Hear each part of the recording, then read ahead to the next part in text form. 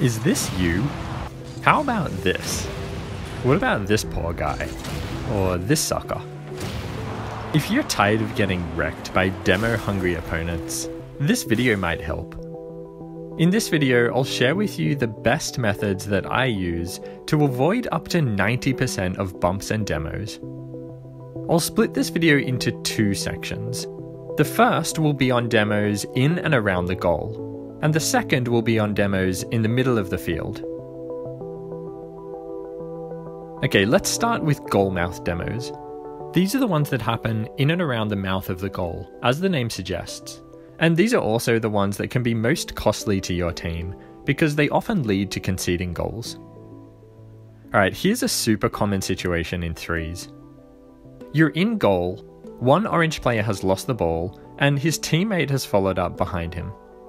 And then, on his rotation back, this guy decides to go straight for the guy in goal. My question for you is, where do you think is the best place for you to be to avoid the demo? To answer this question, we need to know what areas of the goal are the danger areas for getting demoed.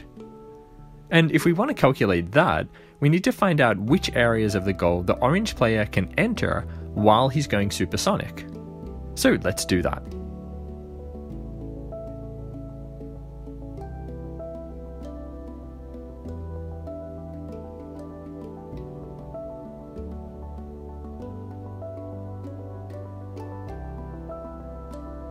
As you can see, the area just behind front post is the only area not accessible to the orange player while he's going supersonic. Which means that if we want to avoid a demo, we should be there, behind front post. Keep in mind that this position does still leave you open to getting bumped, because the orange player could just slow down here, turn and bump you. But that just takes them out of the game for a little bit too long to make it a viable strategy in most cases. Okay, my next two tips for goal mouth demos are super quick ones. The first is just don't sit still.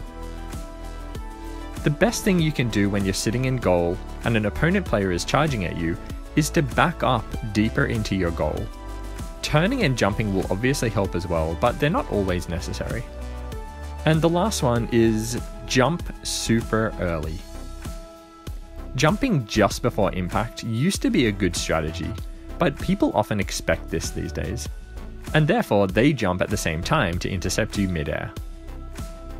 Instead, jump about a second before impact. This is much harder to predict for the demoing player, and it allows you much more time to avoid the demo. Trust me, it works almost every time for me. Okay, this next section is about midfield demos. These ones are much harder to avoid because you're often getting demoed from behind. So I think the best way to avoid these demos is just to increase your overall awareness of all of the players on the field. Don't just look at the player with the ball, or the players ahead of you.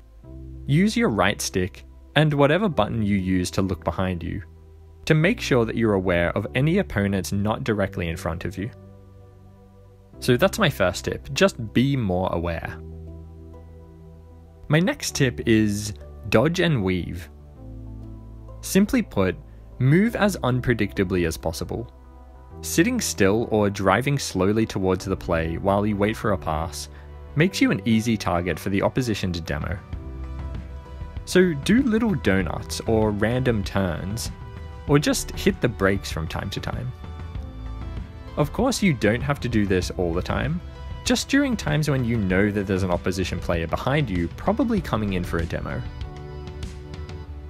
And my final tip is use the walls. The walls are probably the safest place for you to be on the field, other than maybe the ceiling.